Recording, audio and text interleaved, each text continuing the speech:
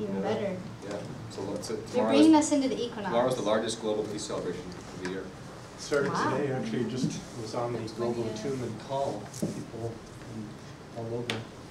There's another one tomorrow at, I guess it peaks tomorrow at 5 p.m. Pacific time. Cool. All right, well, let's get this underway. I think we pretty much all know each other. Good to see you all. Yeah. Thanks for coming. Aww. But for the sake of anyone who may watch this later on the internet, we will introduce our esteemed guests. Actually, most of you are here. This is your home, of course, but thanks everyone for coming out to the PCC forum on this balmy night as we help our friends here launch what started as an idea into the world as this beautiful documentary film that premieres tomorrow night. So let's run through the people who worked on this. There's Max de Armand, of course, who I didn't know this, but has more than 12 years of experience as a music producer and sound engineer in New York City, and has worked with a pretty astonishing list of celebrities and public figures: Philip Seymour Hoffman, Hillary Clinton, 50 Cent, Natalie Merchant, and many others. Red Man, Method Man. Wow. Wu-Tang. Add to the list. Okay. Wu-Tang. Yeah. Theo's worked on as a producer on over 15 full-length albums, and he has more than 5 years of experience in production, working in film and television, including on the Tina Fey's hit series 30 Rock. I've seen a few episodes of that. That's Max, not me. He said you. Yeah, I was like, what's happening? Did I I say was like, Theo? geez, Matt, I'm gonna introduce thee. I really wanted to be able to introduce you. He's got some good 30 Rock stories. Do you guys want to ask him something? Okay, Ooh. cool. And of course, Max is currently in the MA program here in PCC, and I'm sure this isn't the last of his projects. And then of course there's Missy Laren. Missy has been working in environmental protection as an activist, a lawyer, a board member. She specializes in citizen suits and enforcement cases in California's courts. Currently she's writing about education and is developing integrative leadership curricula for teens. And her goal in working on this film is to inspire a new generation of agents of change. And just to continue with the introductions, to introduce Theo Lillicoy, who is a musician, composer. She has a background in contemporary and classical music, and she's an educator and an artist. She studied classical music at the Conservatory of Madrid and also studied at the Berklee College of Music, and she got her BA here at CIS. And she wrote the original score for the Future of Energy film. And so we get to introduce Theo Badashi, who is a writer of this film and also the lead in the film. He's a current PCC master's student. He's a social advocate and former radio host. He has more than 10 years of experience in media and community organizing. His work addresses the current shift in global culture and the emergence of new techno-ecological paradigms. So thank you all for coming to speak to us about this project of yours. Thank you for having us. Thank you. Yeah, and obviously following along the theme of the film, this will be a discussion, and I know you guys have some things you want to share with us about how the film was realized and all the ideas that you couldn't fit into the film for whatever reason. But it's going to be open for discussion all along the way. So yeah, if at any point you guys have questions and want to know about something specific, just chime in. And we'll just leave how the time is structured to Sure. for you. Yeah. What you're comfortable with. Okay, so I think it would be good to begin with talking about how and why it even got here. Why is this here? What are we doing? And what's really amazing about sitting here with all of you is because you are in the fabric, you were in the field in which this emerged, and in specific and subtle ways, you've all contributed on different levels. I mean, it's been such an organic process that we can't really talk about the creation of this story without talking about PCC and CIS and all of us sitting here right now. So essentially, Max and I, from the beginning, Max was one of the first people I met. Max and Jahan were actually the first two people I met, and Travis was probably one of the first, the three kind of guys I bonded with last fall. And then going into Esalen, we were having all these incredible conversations. We realized we had found ourselves in a community for the first time that was really doing the things that we wanted to see in the world. Just even from the initial conversations we were having with people, the mission statement alone of PCC is really what crystallized, and it drew us to this community. And then so to be in a community of people that were bringing this level of consciousness and this vision forward, I think we just felt activated. So Esalen was a major part of it. A lot of conversations. The initial seeds for this project really got started in Esalen. Max and I standing next to the ocean. We had no idea what this project was going to be. And then that came into our class with David Kennard and Brian Swim that Missy, Max, and I had together, in which we were watching all these cosmological films, and David was sharing with us the creative process and giving us insights, behind the scenes insights in what it is that creates a film. And Max had a really rich media experience. I've been studying film on my own in different ways over the years. My background is radio and web design. So film was very different to me. I didn't understand the film production process. And so once we began to look at film from a cosmological perspective, we began asking questions like, well, where can this lead? What can we do with this? We have kind of these converging things. I mean, philosophy and the whole exploration of the evolution of consciousness with this medium that is virtually reflective of the evolution of consciousness in ways that most people don't even really take into consideration. So when you begin, and also, it's not being used for those tools usually. It's used for very base level, materialistic ways a lot of times. And so to fuse those things together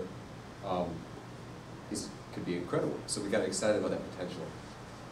And it was really with Sean Kelly and Joanna Macy that we began to see what needed to happen in the world right now. And so I kind of specifically remember Max did a presentation on the work of Jeremy Rifkin during the Joanna and Sean's Great Turning course last year.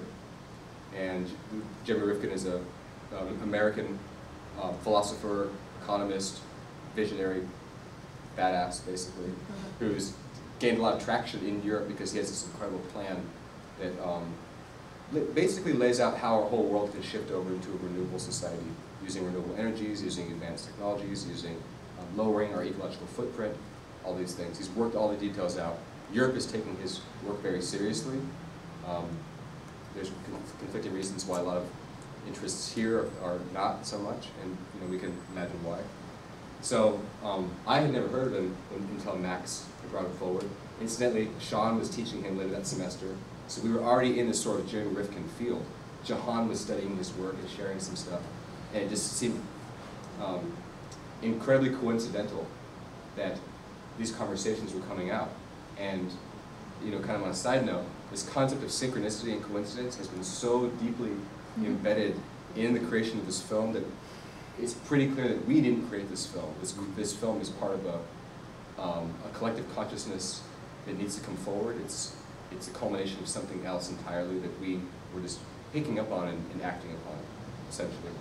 So anyway, long story short, I remember Max, we were in front of it was during a break, or after class, we were in front of the school, and Max said, "Theo, it's energy." And I was like, "Energy? What are you talking about?" He's like, "That's how we shift the world."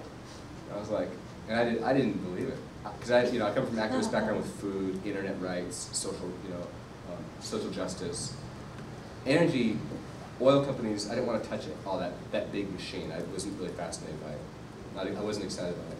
So initially, I was not into his idea at all. I will totally admit it. But he was persistent. He was like, "You don't get it. Energy is at the heart of everything." And it's reflective, you know, it's symbolic for everything. Energy is everything. Energy is the evolutionary impulse. And for us to shift our energy systems is a physical statement of us saying we are shifting our internal compass, our cultural compass from the inside. So that's what got me. I was like, okay, I got to chill and talk because that's next level. That's next level stuff. And Rifkin understands that. Anyone that's really working on the insides of this movement recognizes that. That you know, the banks and the oil companies are one and the same, essentially the same power structures, a very specific fossil fuel-based, fiat currency-based strategy. It is very limited. It's not long-term. It's not reflective of a peaceful, flourishing, diverse global society. And so we recognize that what our species needs right now is we need storytellers to be exploring, well, what's next and what's coming forward. And it's not that the answers weren't there. Once we started this project, we found an incredible amount of answers. It was, how can we articulate them to help people to see that they're there? So that was really our big mission for the film. And that So the funny thing is, the film that we have now, we had no idea 6 months ago that was the film. Yeah. We were going to go to Europe and show everybody, we're going to go to Europe. Yeah. Even when we did the Indiegogo, we're like, we're going to, all the money we raised for Indiegogo, we're going to go to Europe and we're going to show them what's going on in Europe. We're going to show them Americans the future. Yeah. And then the whole thing changed very quickly with the conference. You guys, it's ridiculous how much synchronicity is behind this. It's virtually absurd. You couldn't write a better story of the story behind the story. So we launched our Indiegogo, and we had never launched an Indiegogo. We had never raised anything. We don't know what we're doing. And out of nowhere, like 2 days into launching it, we get this email from this woman named Kirsten from Copenhagen. And as you guys know, Copenhagen's leading the way on climate. You know, it's all these amazing people in Copenhagen. They're doing great stuff with the climate. So we get this message from this woman who says, "Hey, I love your project. I'm launching a project soon too. That's an app that gets people informed about all these awesome energy things that are going on around the world. Do you guys know about this conference that's coming up, like in 2 weeks?" And we're like, no. It ends up being the renewable energy conference, the very first renewable energy conference in the United States. It's in San Francisco. It's at Fort Mason. It was virtually, it was virtually the heads of Europe and the United States coming together to talk about what the next energy paradigm is going to be. From a technical perspective, from a financial perspective, from a policy perspective, everything, cultural, economic, all across the board. And so we were virtually handed this thing. So we go to this conference. We didn't know what to expect at all. It was our first filming session. You know, we're ragged, like, totally sloppy. I'd never been on camera except for that Indiegogo thing, you know. And we end up basically connecting with some of the most wonderful visionaries on this planet that are really leading the way towards this next energy paradigm in very tangible ways, in very down-to-earth, you know, very serious ways. And so it was like the meeting of the next energy regime, a regime in the positive sense, regime in just a structural, you know, group in a sense. And so that kicked everything off. We should point out that we were the only film crew there. Yeah. So we got all the interviews. Yeah, we got all the interviews. Wow. And that became most of the majority of content for our film. Yeah.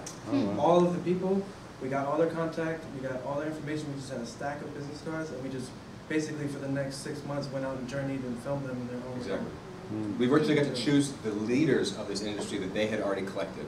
They had done years of research finding the top people, and they basically said, "You guys come and film them."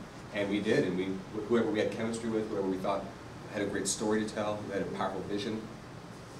They're all underdogs. Tell them about Kansas. So we, I'm not gonna tell them all about Kansas. Hey, you gotta close the Oh, movie. come on. Tell them the backstory about that. Well, yeah, I mean, Kansas, you know, Kansas had a big impact on this film. This is, so at the conference we learned Mayor Bob Dixon from Kansas, Greensburg, Kansas. This guy's like 6.5 feet tall, big dude, you know, wonderful, big-hearted, from the heart of Kansas, you know, strong conservative, fundamental conservative, in a very interesting way, in a positive way. So we go out there, and this town had virtually been, 2007, their small town in the middle of Kansas had been virtually destroyed by a tornado. And there was a tiny group of people in the town. Some of them were very progressive and some of them were very conservative, and they worked together to create a model for how to redesign a town using all wind energy. So they became, if they're not the first entirely... They're one of the only 4 cities in the United States that are 100% renewable. Yeah, they're one of the very first. So they're a historical presence. They've shown that you can power an entire city. It's a small city, small town, but it's a microcosm of what can be. You know, so once we started pulling on that thread to see where these things would lead, we found that it was bringing us into a whole different world that we didn't even expect whatsoever. So Tell them about Lancaster. and then that led us to Lancaster. See, I'm giving you little gems because you're gonna love the story when you guys see it tomorrow night. They're heartfelt. They're great. We literally went on a journey for the past 6 months. I mean, we had no idea when this thing started. I had no idea. I thought I was going to be reading books or something. And, Yeah, I was hoping I was gonna. basically, What's for next one? yeah, so we got swept up on this journey. So the Theo's journey in the film is the real journey we went Yeah, on. exactly. So just tell them a little bit about Lancaster. So we come back and we go to Lancaster, and Lancaster down in Southern California. Had no idea. I didn't know where Lancaster was. I'd never even heard of it. Republicans. You know. So yeah, 2 of our strongest characters are these Republicans who are leading the way in the energy revolution. I mean, it's because they see that it makes financial sense. First of all, it's energy stability, so they have control over their energy in their communities. And it just makes sense. They create jobs in their communities. They're not reliant upon fracking. You know, fracking is a huge deal right now all across California. So this guy, Mayor Rex Paris, this guy was a character. He is, what can I say about Rex? Tough as nails. He was tough as nails. He's a prosecution lawyer. And he's the kind of guy that you walk in the room and you don't know if like you're in admiration or you're totally afraid of the guy. Because he's such a powerful character. You can see he's, a lot of these lawyers, I mean, Missy knows the world of lawyers. They're a fierce bunch of people. But to see a lawyer like Mayor Paris activated with this bigger solar vision, it was incredible to see him like fiercely dedicated to switching his whole town over to solar power. So right now, I mean, they're leading the way in California and across the United States. Lancaster, California is 97% solar powered. And they're a city of 150,000 people. So they're virtually a model. I mean, it's probably the size of the average decent-sized city in California. So if a city that size can power almost the entire city on renewable energy, you know, electricity, then it's creating a model for everything else to follow. And so The important point about Rex from a legal perspective is he made solar mandatory. Yes. So all new construction has to put 1 kilowatt on their roof. And that's what we need to see in every exactly. town, in every city. And So I mean, we can tell you guys the backstory or whatever, but is there anything that you guys are interested in knowing about specifically?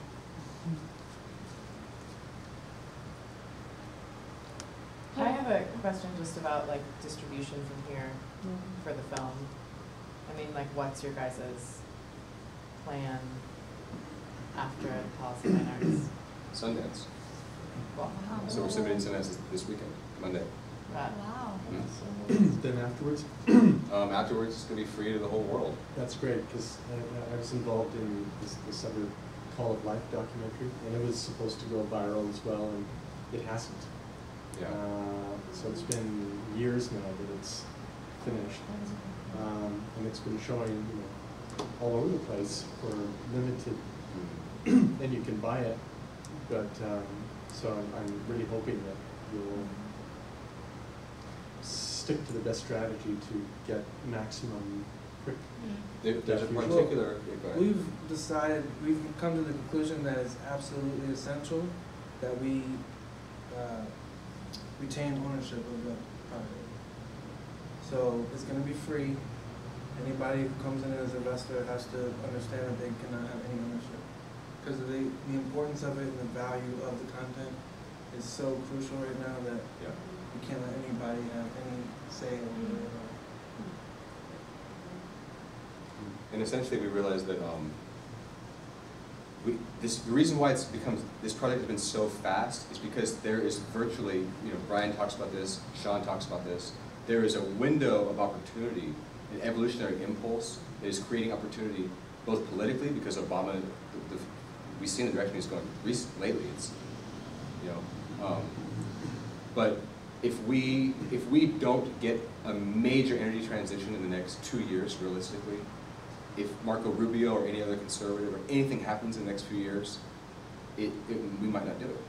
Right. And if America can't lead that right now, then China's not going to lead it, and India's not going to lead it, and these other emerging powers are going to use that as an excuse for them not to do it also.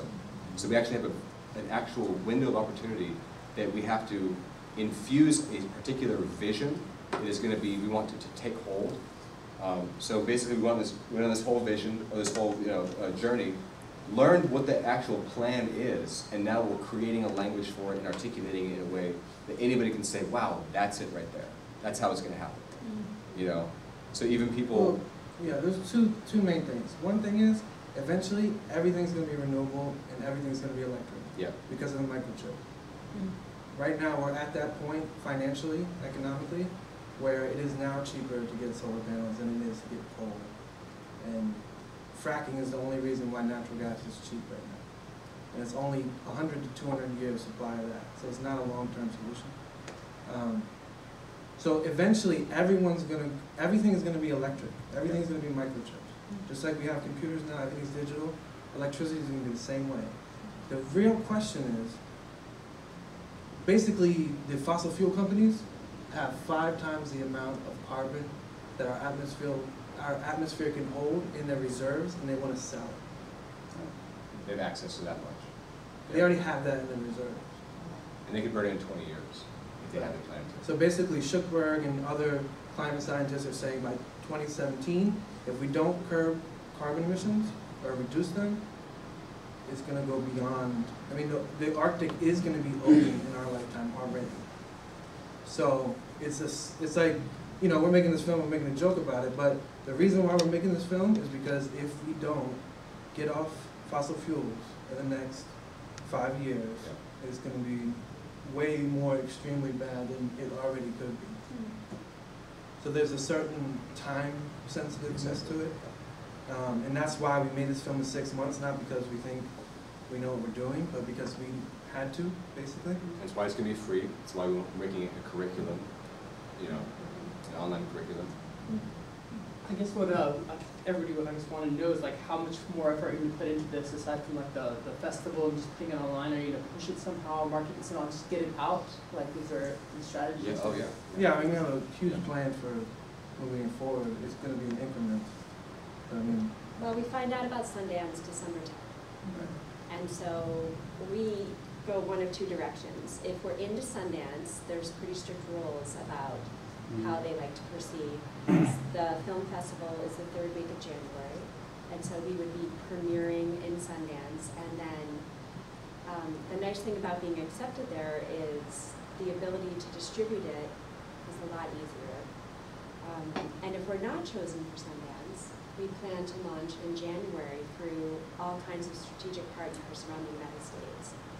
Basically, nonprofit groups related to climate change, supporters, contributors, throwing house parties, distributing it for free over the internet, and building a curriculum for schools.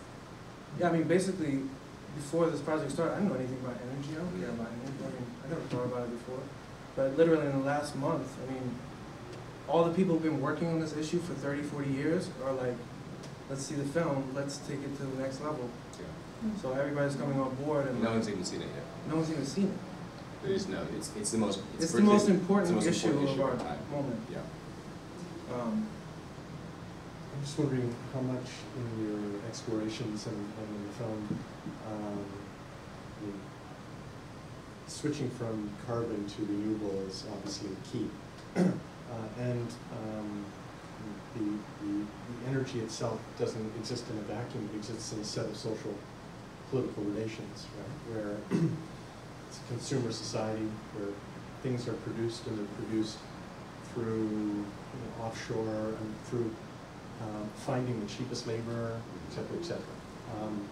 So it's not just the energy that's used, it's the way things are made and distributed, and the way that is tied into government subsidies for corporations and the whole legal structure and so on. So the ecology of energy, as it were, the social, political ecology of energy, how much does that come into your... It's interesting, because when we started, we got a lot of criticism about our Indiegogo thing, because we were like, yeah, let's just go renewable technology and get jobs and make money. And which wasn't what we were talking about, it's just how it was it's how it perceived came across to some people. So I guess it's kind of what you're talking about. And through the process of making the film, we have actually been able to incorporate education, community. I mean, we have a whole section of our film about community. Gardening. Community gardens. Lydia's in the film in her garden. There's a whole scene with Joanna and Theo that's all about the psyche and about dealing with grief and doubt. And, social justice. I mean, we've social actually justice is created this whole integral model. The whole film, we really have racked up, the three of us have racked our brains for the last 6 months over and over, arguing all night until 4 in the morning about, what are the arguments, what are the facts, and so now we have this film that we literally, there's a part about divesting from fossil fuels, there's a part about renewable technology, there's a part about energy efficiency, and there's a part about community. And B Corp. And B Corps, businesses. And we didn't learn about B Corps until like 2 weeks ago. But we didn't realize that we had filmed all the B Corps. I mean, Oh, B shit, Corps we can just call B are Corps. socially conscious business models that are really, they're only a few years old. I mean, there have been some companies that have been following that model for a long time. But to actually, as a community, as a B Corp community, they're considered social benefit, that's what B stands for. So it's a new, It's a an new entirely legal new way of right. business. So not just for profit. But you have to Almost be every government. company, I think every company we did. Every were company all we B Corps. filmed was a B Corp. So Yeah, now we we have a didn't know. section of B Corp. Yeah. So this is like every angle. We tried our best. Even ethnically, I mean, half of our film is women, right? Yeah. Would you say? We definitely tried our best to get as many voices and as many different angles. We were able to sneak in cosmology and philosophy through their narration, and gardening, local food and organic gardening, education. We have kids in there talking about what they think about climate change. Wow. 12-year-olds. Oh yeah, I was just gonna ask kind of a two-part question, which was, did you guys end up interviewing and filming people who were on the opposing side of this argument? And then also, in making this film, why, if it's economically more sustainable and more viable and in the long run more profitable to go renewable energy, why do you think this switch is so hard? Why are we fracking? Like, what's the point if there's such a limited supply? What was the first question? Did you film people from the opposite side of the No. argument? Can I explain why? It's really clear why. I mean, if we look at the historical context and where we're at right now, the same forces, the same companies that have a specific relationship to nature are the same ones that have been working for hundreds of years, maybe even thousands of years, to control resources to the best of their ability in a way that's really not beneficial to the larger population or the planet. So that's pretty clear. And just by asking the question, 2 questions: is this going to be harmonious to the Earth community? And second of all, is this going to lead us into a sustainable future? If you ask those 2 questions in any of these conversations that you go into, there's no reason to give any lip service to the largest companies in the world that have been trying to secure their model. And so to answer the second question, what was the second question? But why isn't it, if it's sustainable and profitable, why isn't it happening? Well, okay, because there's the myth. There's the myth. They've created their myth. They have a story. They have an entire story of empire. They justify empire, and most consumers are okay with that. They're perfectly fine with this idea that we can go around the world using the most powerful might and take things that are not ours and not really humans in general. They're just part of the natural process of the earth. You know, There's also. I'd like to take a stab at an answer to that. So an example came up just in making this film 2 weeks ago. An acquaintance just closed a venture capital fund of several $100 million. And his plan is to do real estate development because the trends show that we'll need more real estate built. And I talked to him and I said, well, are you going to go net zero energy on all of these new homes that you'll be building? And he said, no, I'm not. It's not cost effective. The costs haven't come down. And we talked about that, and he said, but I will make them energy efficient. And so even though his fund expects to be extremely profitable, he is not going to go that extra step to make it solar panels, even though he has solar panels on his own house. And so what we need is we need to support the governor and his call for a mandate. He did a press conference for the launch of our first net zero retrofit building, which is here in San Leandro. And he came out on record to launch a campaign to be net zero in residential by 2030, net zero in business by 2020. And the question is will that be a goal or will that be a mandate? And everybody in California right now is arguing about it It's a huge behind the battle right scenes. And so the question is can we band together, support the governor, and say, let's make it a mandate? And if it was, then that real estate developer would put solar panels on all of his buildings because he has to. And he's the type of person who wants to.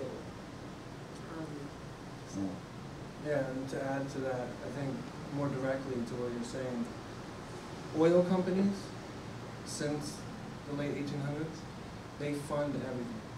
Politics, the media, everything. They bankroll They everything. are the bankers. Rockefeller started the public school system, or funded it. You know, their money is in everything.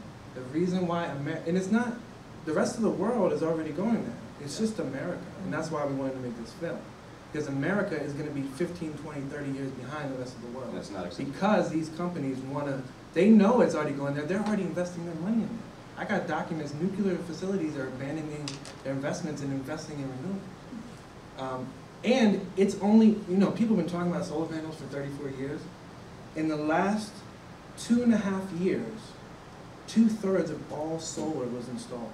So we're talking about in the last couple of years is when it really has, because of the microchip and because of the technology, it has become cost effective. And over the next 20 years, everyone is going to shift to that. It's actually, because fossil fuels are finite, right? So the more you use them, the more they cost. The sun is relatively infinite. So it's real simple math when you do the math. Everybody around the world knows it and they're shifting. I mean, I don't want to give away all the gems of the film, but come and see tomorrow. But We will. We'll We still are. come. Yeah, we'll totally come. Right. there are plans for cities all around the world that are going to be run on 100% renewable energy. I mean, just echoing or playing harmony to what you've already said.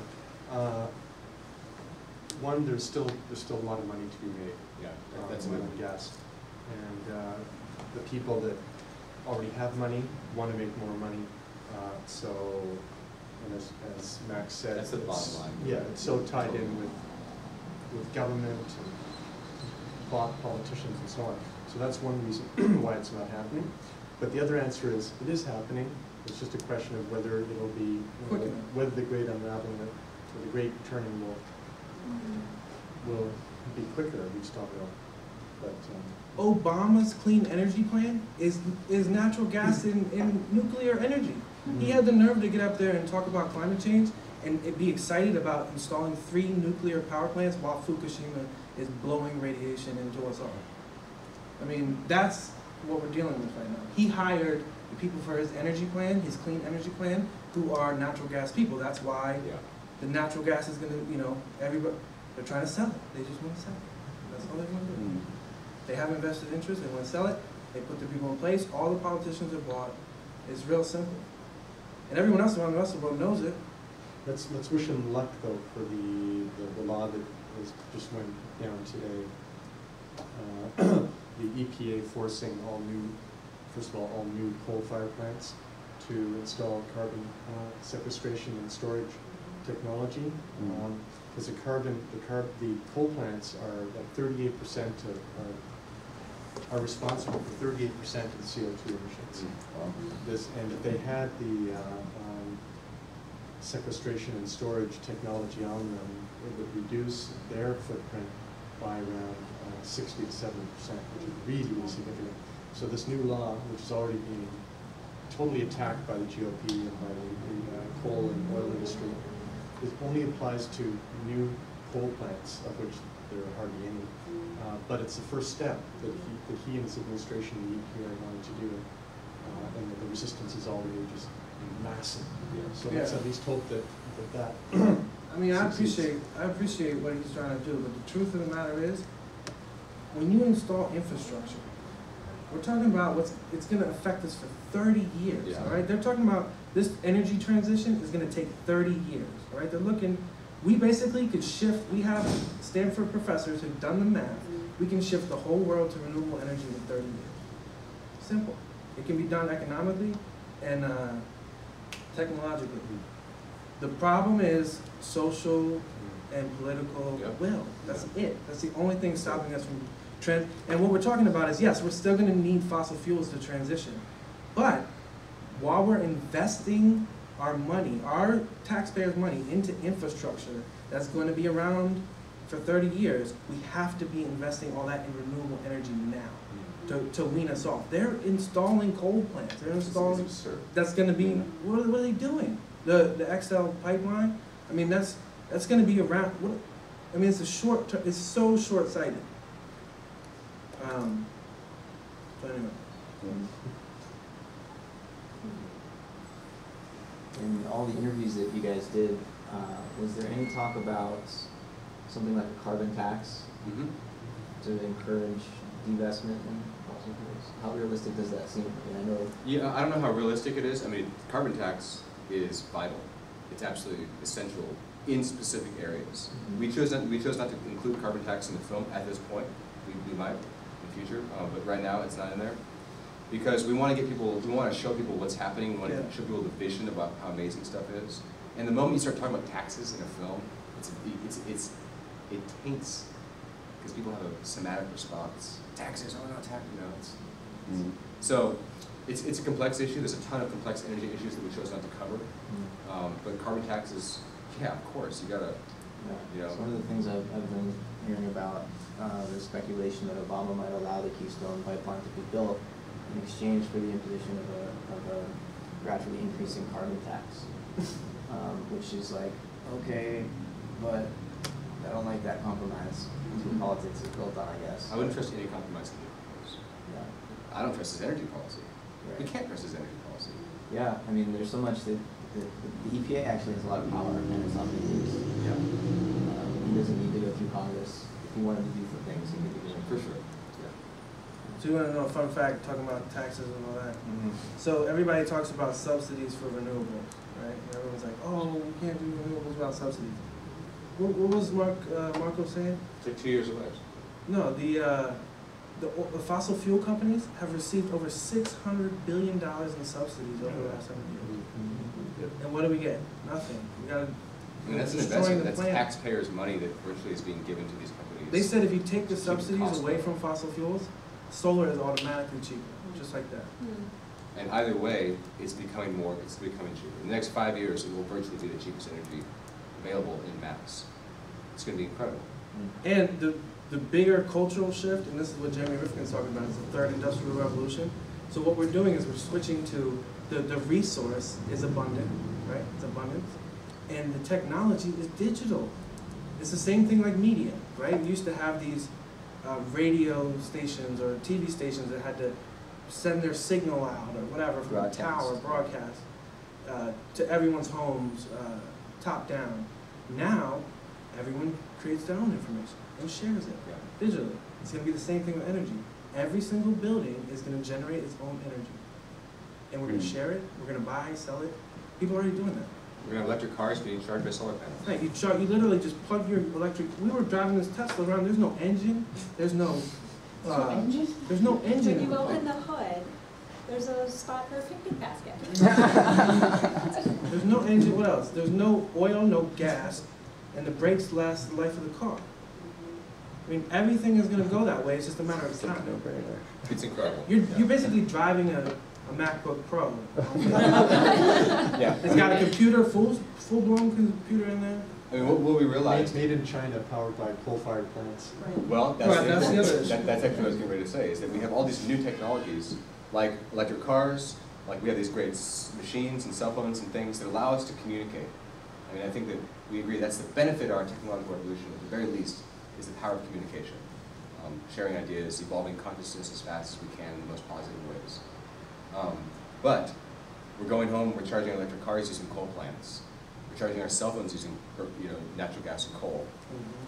It's almost amazing to think that the same technologies that are being used, the same dirty energies that are being used 200 years ago, are now still being used in this incredibly advanced digital age of ours. I mean, it's almost absurd to think about it that way, you know? So there's a lot of concerns.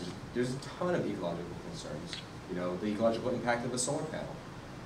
You know, these are important concerns that we need to be debating as communities. But the interesting thing is, first of all, there's a one-time cost. The actual long-term impact, you know, to keep this system going, we need to be extracting resources in some form at this time. Did you come across any of your scientists or people mention, like a couple of years ago when I co-taught this course with Stephen Harding, who's Gaia Theorist, and he had been talking to people who said that if we put solar panels on enough roofs, that's going to change the albedo of the Earth and raise global temperatures. And he also said that if we put up enough turbines, that that will affect the kinetic energy of the atmosphere enough. So both combined, and because the wind is, the solar panels part in the albedo I can get, but then I was thinking, that doesn't seem to make sense, because so many of the roofs are already dark, and can't we just put them on the dark? Realistically, they're black. That's such So a you didn't come huge across anybody speculation. saying? You know, Never No, heard that. but I think the negative externalities Mhm. of the alternative energy sources are something that we need to know and understand. Yeah. Sure. And Yeah. it's the Yeah. research, we'll have to do the research before we launch. And what Sean's saying about being made in China, they are made in China. and most solar panels are made in China still. Absolutely. You know, And most electronics are. right, all of our stuff is. What we're hoping is that once everybody we're gonna have. I mean, either we're gonna abandon our civilization altogether, which I'm okay with. I'm down for going all natural. I'm not. Okay. Yeah.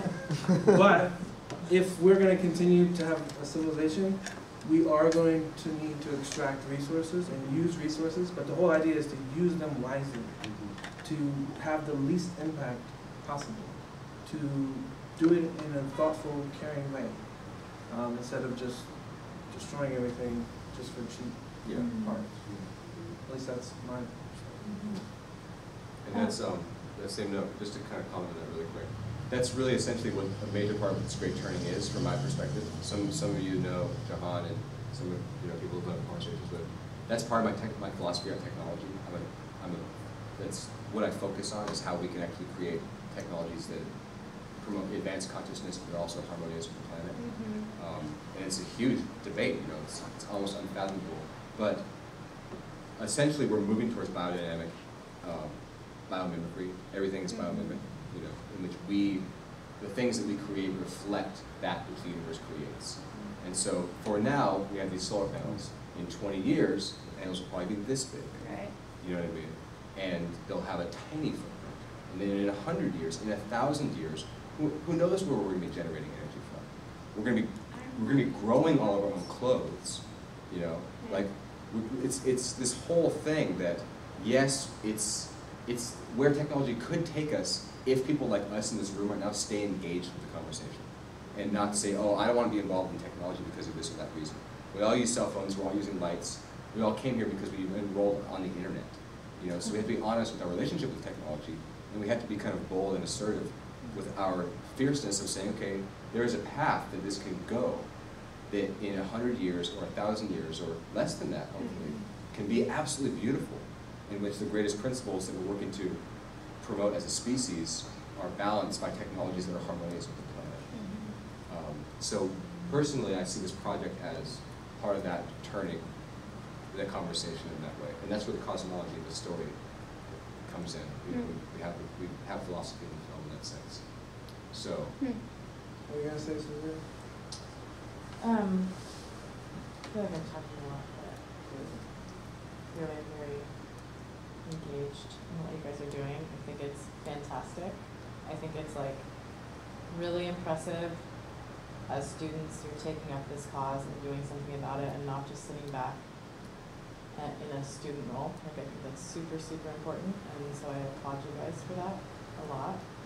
And then the other thing that you mentioned, which I'm wondering if you addressed in the film, you said something about healing.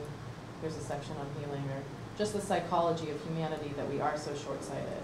And how do you heal that wound, that we don't have it within us to have faith that we're gonna be okay if we sacrifice a little bit. And politicians will talk about, Obama talks about it all the time, that we have to think about future generations. And yet every decision is made or pushed back for 10 months, or we're at the debt ceiling bullshit again, or whatever, you know, whatever. So like there's a humanity under all this, and how do you deal with that? And how do you heal that so that these decisions are made for the long term and not just for the short term? So I'm wondering just if you guys have more insight into that, or if you talk about it in film, or... If you come tomorrow, Joanna Macy will teach you. yeah, I mean, I'm I just think kidding. yeah. It's true that she will. Also, we show in all the different solutions that we show that you really aren't making very many sacrifices by Yeah. choosing the renewable option. We filmed all these buildings that are net zero energy in the state of Kansas. You walk into the school and Beautiful you feel school. like you're in The future. a 5-star spa It's gorgeous. because it's cooled geothermally. And so when you breathe the air, you're like, why do I feel so, it feels so clean and it's so full of oxygen and That's Zero net right. building. It has almost no it carbon is footprint. unbelievable. It's a massive school. So on that note, Theo, tell them about the thing that we just realized last week Which thing? Which one? about the dead house. Well, here's the, okay. And this is, we allude to this in the film, we say in the film, but since we're talking about philosophy and evolution and everything. We had this, Max had this realization that we all had, it kind of erupted amongst all of us at the same time. We've virtually been powering our world up to this point. The entire global civilization that we know right now has essentially been run on dead energy. The death of things that had been in the past. So, and it's almost strangely symbolic that a lot of times we have to create more death to get that dead energy. There's this interesting negative death presence in the whole system, the whole energy structure that goes totally unrecognized. And we don't, who knows what that impact is having on our collective psyches, on the, you know, all the subtleties of nature. I mean, I don't know if you guys have seen, we showed in the film, but have you seen how they extract coal? They blow up freaking mountains. They blow them up with dynamite, like mountains the size of this whole thing you can see in front of you, just coming down. I mean, it's traumatic. It's you know, so this whole concept of that we've been living on dead energy for this time. And then with these new technologies, it is virtually tapping into the living impulse of the universe. The same creative forces that virtually create our solar system, that lie at the heart of every star, that it was birthed from the center, from the omnis center, or whatever we want to call it, is the energy that we can now draw upon to create a new energy system.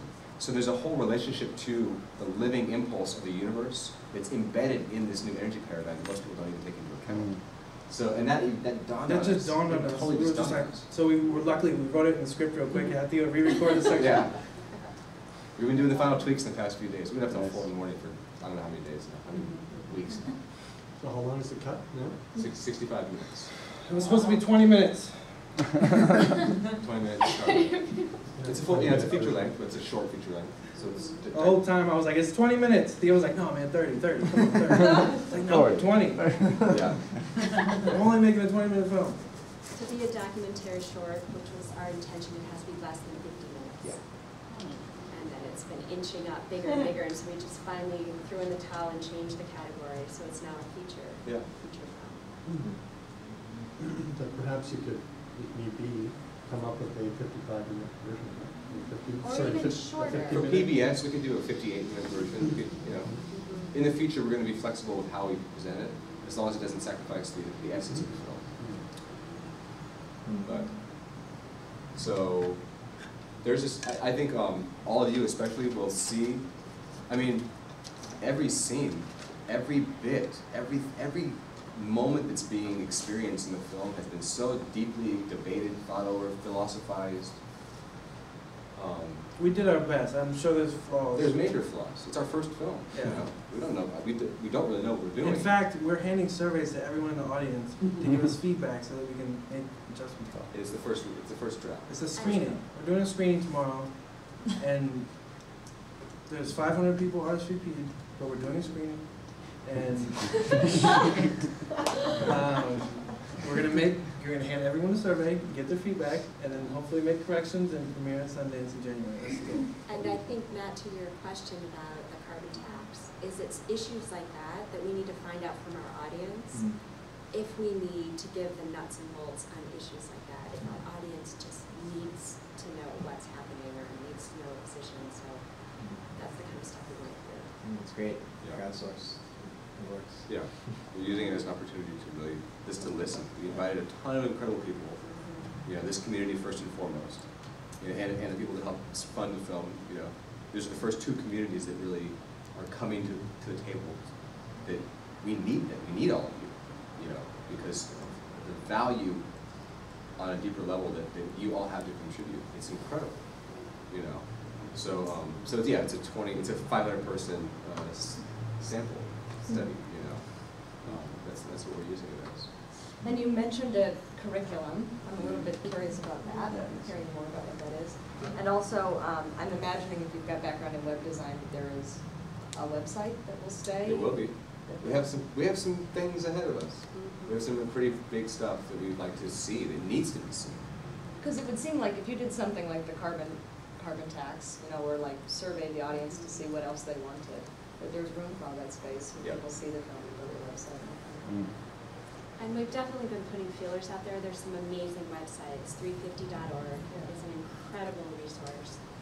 And Citizens Climate Lobby, which is following the carbon tax, for example, also is an incredible resource. So, you know, we have feelers out there to see if we should co-create or co-host an interactive website with really the latest and greatest of the technologies and the various bits of legislation that are on the governor's desk and what we should do to get the support out there, like SB4 and SB43, which are really relevant to us as Californians, are critical.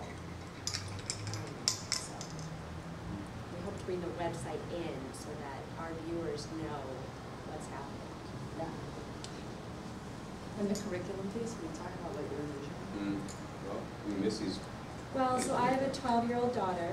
She's in the film along with 10 of her 7th grade friends. And it's a really nice element in the film to bring the climate debate really in almost like a focus group. And we sat with them for an hour or two. We presented to them the latest in the climate findings from the Shuckelberg talk, and then we really apologized for our role, our generation's role, and leaving this legacy for them to deal with, where they'll really find themselves at the tipping point, more so than us. People say that our generation is living in more of a golden age, but their generation will have to pick up the pieces. And so we talked to them on camera about how they feel about this and how they like to move forward. And so it's a really compelling element of the film, and a lot of them are coming to the screening. And so it'll be interesting to see if the content is appropriate for 12 and up, and then we'll do focus groups to see what age group our film to speak to, and we've been talking about doing a shorter version that will go into schools. PBS, for example, is a vehicle that builds a curriculum around a documentary film. So that could be an option to explore for us. Yeah, I mean, we basically have a call to action.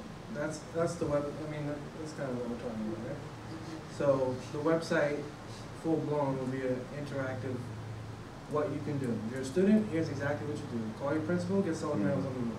Why do we not have solar panels on the roof at CIS? You guys, we're gonna campaign hard to get this. Yeah, that's coming next month. You're gonna get an email. And to get our money out of Bank of America, who's a major oil. I bet you CIS is invested in fossil fuel companies. Bank of America. I mean, if we want to be the conscious Yeah, really. graduate school, we can get solar panels on the roof tomorrow. Longevity will come and install them for no money down. And cut the electric bill. And cut the electric Save us bill, some and money. they'll save money, you know, $10,000, $20,000.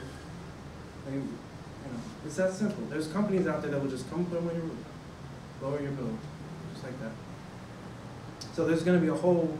We didn't put the call to action in the film. We were debating about that for a long time. Film's really the vision. The It's getting film people to is see just it's convincing people that it's possible. Yeah. We were like, gotta put the call to action. And we're like, all environmental films put the call to action and nobody watches them. So we're gonna make the website the call to action. But you'll have the website featured at the end of the film. Yeah, but essentially there's enough stuff in the film that people say, I could do that. Right. Like, oh, I totally want to get involved in We're that. just trying to get people inspired that it's even possible. Because when we started this film, we didn't think it was possible. Yeah. In fact, we were like, America needs to be 50% renewable energy by 2080.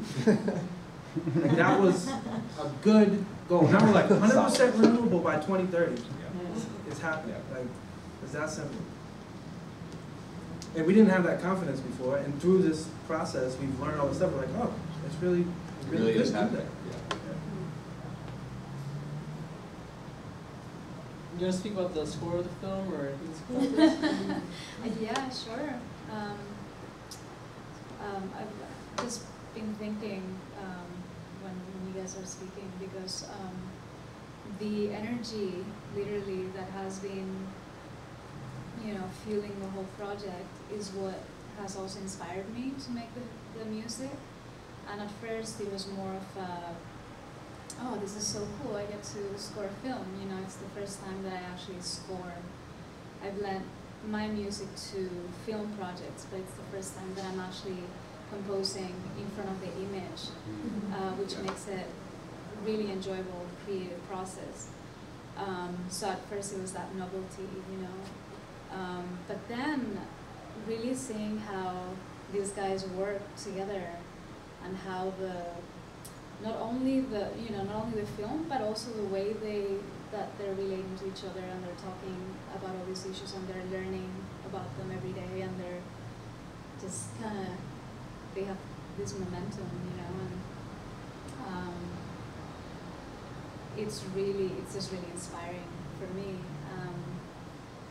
And I feel like I'm part of the team now. So Right. that's really cool. And it's it's also been really a really good challenge for me to get, because a lot of the music is the emotional fabric of that carries things through many times. That I feel that way. And to keep it, to keep all the technical aspect of it and all the cues and all the keep it light in a way, but just as well as keeping that driving emotion has been a really good challenge. So, and beautiful scenes that I got to, listen to over and over again, just over and over again. Yeah. So is the music mostly MIDI or sampling, or? It's I'm using my weighted keyboard with Logic, which is the program that I use, and it's all digital plugins. But I've tried to make it as believable as possible in the orchestral way. But we'll see. We'll see. When you hear the piano stuff, that's the theater. She scores the beginning of the film. So she really brings us into the beginning of the film. She scores a duena scene, which is incredible, and parts of the end of the film. So it's this beautiful, she kind of holds the whole film emotionally. What a team. Yeah. It's been so Ah, fun. just looking at it. And we've all been living together for the past month. And your filmer, I can't remember his name, the filmer. Yeah. Brett, the director, he couldn't make it because he has a couple touch-ups to do. But he's been incredible. He's been absolutely incredible. The guy is a warrior. He Yeah. is so fierce. His heart is so big, and I mean, he just has not left. I mean, you know, initially, He hasn't left his He hasn't desk. left his desk. But this was Max's vision. Max, you know, the universe came through Max and said, "This is what needs to happen." Brett's the one who's like Makes it happen. making it Yeah. look and feel in certain ways. And Miss, you know, and essentially the role of Missy and I were, we wrote all the narrations together, mostly, you know, her and I. Max would come in and say, "These are the arguments we need to make." You know, he'd see the story, he'd see where it's going. We were already primed on the arguments, so we knew we'd been sitting there studying them. I would write something crazy, Missy would just take her samurai sword and slash it. Ruthlessly slash it, in ways that were so spiritually purifying for me that I enjoy it now. And then Luthia would bring life to it again. I would go record it, you know, whatever hour of the night or the morning or whatever we'd be doing.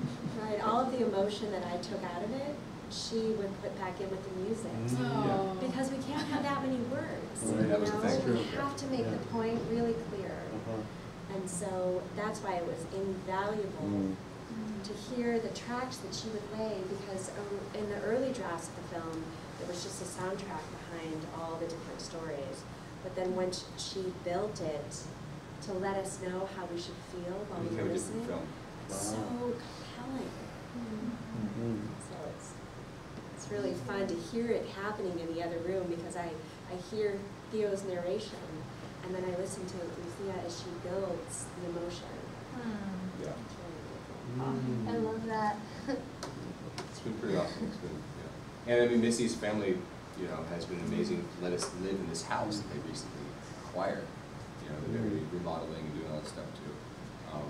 And so we wouldn't have that vessel. It's been a vessel. It's been an alchemical, secured vessel in that way. And so much stuff has happened. You know, we all wake up. We're down the hall from each other. You know.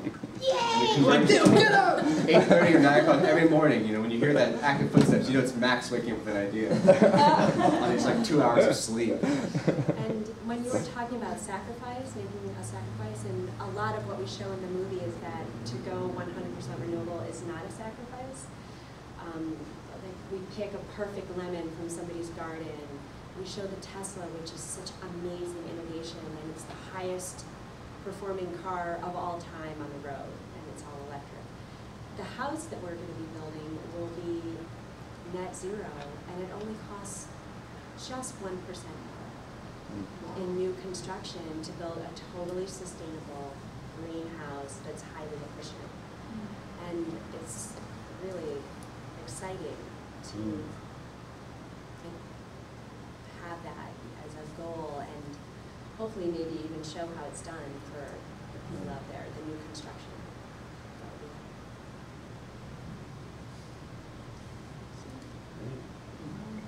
So, and with that said, all of you are invited to the VIP tomorrow at 5:30. Okay? It'd be nice to kind of come, hang out. It's a small group, but it's gonna be a nice group. So, it'd be great for you guys to be there. Where do we come? Palace of Fine Arts. Just come there and Yeah. we'll know. 5:30. Yes. Yeah. And then afterwards, we're having an after party down the street. So if you want to come there too. Yeah, it's just a few blocks away. It's in the same neighborhood. So it'd be great to celebrate with all of you. And you know, this is a continuous process. You know, this is a community process. We want feedback from all of you. We're not attached to anything. We want the most potent thing to come forward. And to do that, we've had to sacrifice so much of our egos at so many different levels. You know, Missy and I staying up late, 6 hours writing something, and I'm pouring my heart out. All my academic, oh my God, this is incredible, and then it just completely gets, and then, you know, and it doesn't make it. It's incredible. It'd be like if Sean Kelly like ripped your paper in front of you and was like, there you go. And like, it's a purification process. And so that's what we need if we're going to make this larger shift as a species right now. So it's a larger conversation that we all get to have. And we don't know what film will be released in January yet. It will be a process over the next Yep. few months. I mean, this will be, the film that you see tomorrow will be the film that goes to Sundance, but everybody's comments and input on content will incorporate into the film for January. So, yeah. Exciting. Very excited. I'm so proud Yeah. of you. Yeah. Thanks for having us here. You're dedicated bunch. Thank you. And it's like what Theo was saying, that all your energy, you know, however it comes through, it really filters in, it really goes into the film because you've been a part of it from the beginning, you know, and I really feel it in this community. Yeah. It's a PCC film. It's a CIS film. It's a PCC. PCC, for sure. Every word of it, really. It is, yeah. Literally. So PCC figure in the credits and Well, you have to come along. Special You gotta come see. You gotta come. A little surprise for you. I think you sold us. I think we're all coming tomorrow. No. No, I might even know about snacks. Yeah, I don't want to know about yet. I'm still thinking about what you said, Theo, in the beginning of what you've been sharing with us tonight about energy and sort of restoring the way that we think about Yeah. energy. Big time. You know, I would like to think about this too. In the context of industrial civilization, energy is defined as the ability to do work. And it's usually thought of in the context of entropy and this notion that there's this sort of scarcity of energy. And, you know, connecting this to this idea of biomimicry and the importance of making the human economy congruent again with the ecology of the earth and the larger cosmic ecology that includes the sun and the stars ultimately and everything. You know, we can learn something. We can learn, I think, a social economic lesson from the sun, because it's the sun and the photosynthesizing plants. It's the original gift of society. There you go. And Beautiful. a lot of times we think that human power plants are actually creating energy somehow, but they're not. They're just taking it from somewhere else and transforming it so that we can use it in a way. The only real power plants are plants, in the sense that they're the only ones bringing new energy into this planet every day, right? And we can learn. I mean, the lesson is there for everyone to see every day. Yeah. And we can learn a lot also from bacteria. So you know, you guys are talking about sharing energy laterally in a distributed way. That's how bacteria share genes across their membranes. You know, when one part of the colony needs something, and this other part of the colony has the gene to metabolize the enzyme, to create the enzyme to metabolize a food source, let's say over here, that gene will get there immediately. It's incredible. And it's, you know, that's how life evolved for billions of years before there was even multicellular organisms. And that was the foundation for multicellular organisms. Our bodies are highly organized, cooperative societies. You know? And I think so much of what you're saying about the technology is that's already in place and waiting.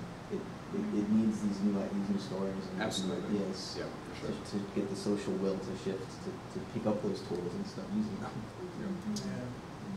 And it's amazing how quickly we could get the information. The same way that gene is going right across the bacteria. If we needed anything, it was so easy to pick up the phone and through the internet by finding who was the expert and just call them and say, help us with this content, and it's just there. It enabled us to make the film so quickly. Right. So you're not just talking about it, you actually were participating in it. We're enacting it, yeah. That's awesome. Yeah, it occurs to me too, if folks are really being good capitalists, they'd cut out the middleman and go to the source, which is the sun. You know? Like, stop going through all this dead shit that is taking you. be more efficient. Well, it might change our consciousness, and that was one thing that Max and I were talking about a while ago. Is that consciousness impacts matter, but matter has a powerful impact on consciousness as well. And so when enough people have the focused intention to shift the physical reality around them, there's a lot of deeper spiritual presence and philosophical presence in the idea of switching over to a new energy system. That people don't even realize when they're doing it. So that alone creates a whole way of looking at things that once that becomes commonplace, that can have an incredible impact on all these repercussions, on education systems, on food systems, on the economy. I mean, switching over to a new energy system virtually might bring in a new economic system because it creates a whole different relation with power, with community, with self-sufficiency, with harmony with nature. There's amazing implications in that. And on that note, the metaphor of power, we're literally taking our power back, or being empowered by owning our own power and creating our own power. And so many of the people who have ruled the world for the past couple hundred years own the power, literally and figuratively. So there's this weird thing going, this weird dance going on. Power struggle. And I think this, this idea about an economy of scarcity versus an economy of abundance is really central in the shift too. That it's a whole, it's a whole different system, and the power isn't going to work the same way if there's enough to go around. There's enough to go around. There's plenty enough to go around for everybody. Everything we need.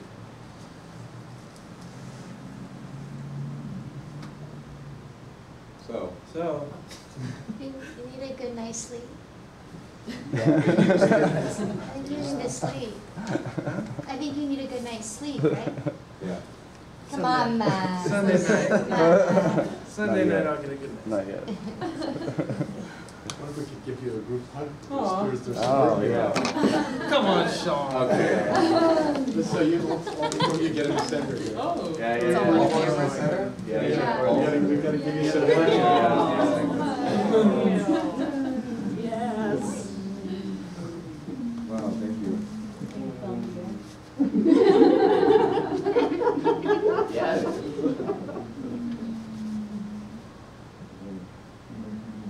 Thank you all for your work.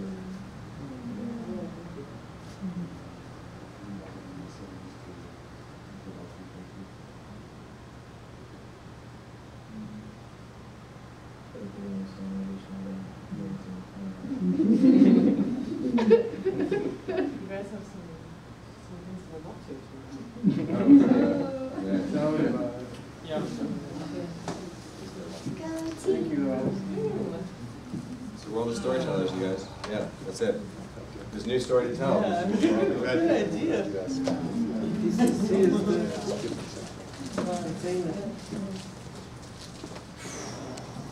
Can you get famous, Jessica? Famous.